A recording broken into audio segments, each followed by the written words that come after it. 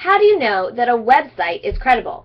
If you're using a website and not a scholarly journal, anybody can put anything on a website.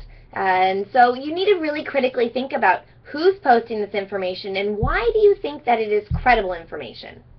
Going to SlideShare or any of these websites that have presentation software on them uploaded that people have done from different presentations, not a source to cite. That might give you some evidence to look other places for that kind of information.